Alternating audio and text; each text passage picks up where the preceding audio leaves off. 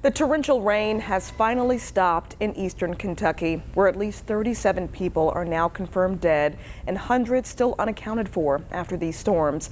But now residents face a new weather challenge, the extreme heat. ABC's Alexis Christoforous reports.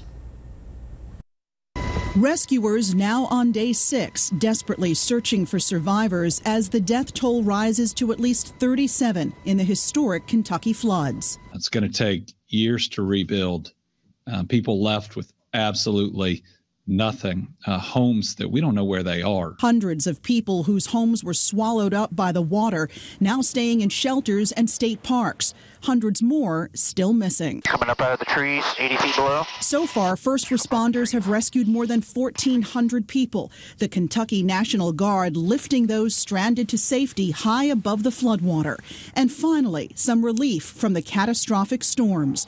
Governor Beshear reporting a break in the weather for a couple of days, but warning the next big weather challenge will be extreme heat. It's going to get really, really hot. In areas that are devastated, that we're still getting power to some places, are going to be dangerously hot. So especially for our seniors and those who are otherwise fragile, we need to make sure we get them to a cool place. Nearly 10,000 are still without power, some without water, as rescuers work to clear blocked roads. It looks like a war zone around here. This community has come together more than anything, but the work is not done here. We need the most help you've ever seen in your life.